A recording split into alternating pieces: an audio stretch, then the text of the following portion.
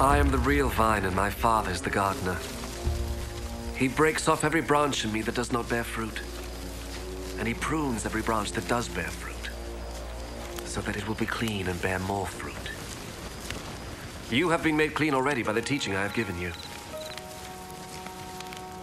Remain united to me, and I will remain united to you.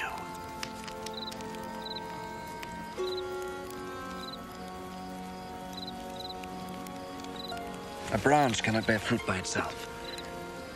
It can do so only if it remains in the vine.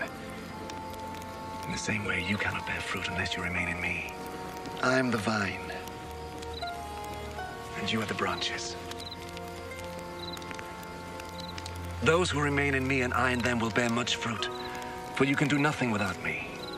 Those who do not remain in me are thrown out like a branch and dry up.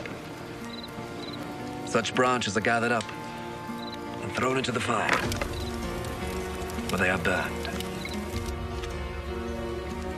If you remain in me and my words remain in you, then you will ask for anything you wish, and you shall have it. My Father's glory is shown by your bearing much fruit, and in this way you become my disciples. I love you, just as the Father loves me. Remain in my love.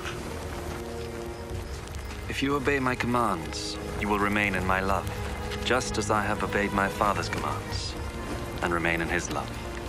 I have told you this, so that my joy may be in you, and that your joy may be complete. My commandment is this: love one another, just as I love you.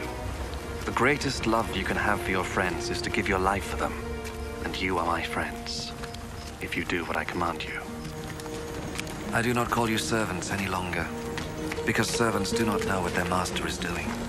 Instead, I call you friends, because I have told you everything I heard from my Father.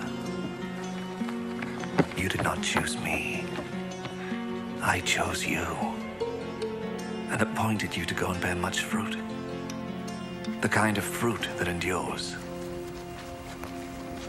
And so,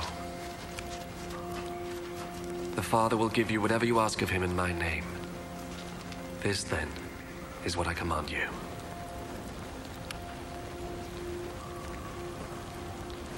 Love one another.